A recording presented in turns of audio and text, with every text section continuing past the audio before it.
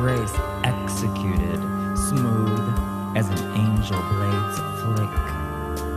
Grenades in her head, and she's about to blow. Cigarette smoke and sweat perfume, the air heavy against her face, bleached blank and shiny like a wax doll's. Faraway eyes should have been dead by dawn. Club girls a fixture with jittery foundation. She stands poised at the edge, arm extended with a nuclear pink cocktail balance between slender fingers, fresh from the bar's harlot-throated first calm. A soft rolling of the skull and brittle yellow stalks of hair tumble across her. Trademark hair-tossing gesture to disguise an inventory glance.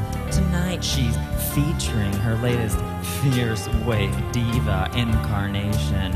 An update debuted through her custom-cut icy white Supertex dress, complete with latex, patent leather platform boots, shiny black plasticine adhesive eyelashes long as her lover's, eyes helmeted by aquamarine colored contacts.